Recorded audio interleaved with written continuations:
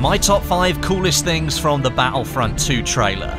There was so much to get hyped about, but here is what stuck with me.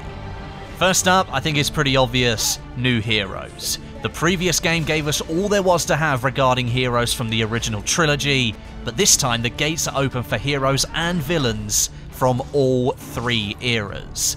Darth Maul and Yoda, Rey and Kylo Ren will be joining heroes from the original trilogy, and that will bring more Star Wars fantasy into this game.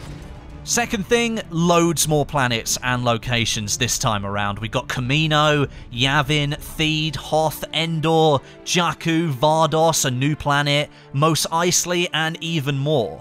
Personally, I'm really looking forward to Mos Eisley. Some beautiful close quarters combat opportunities could be had there, but just having loads more locations for us to battle it out in will mean the game stays interesting for a lot longer. Third thing on the list, a canon story in the single player campaign. This is probably the biggest surprise from the whole reveal, but Battlefront 2's campaign will follow the story of Iden Versio, who is a member of Inferno Squad for the Imperial Empire. No one expected this to be canon either, so it's coming straight out of the Star Wars universe.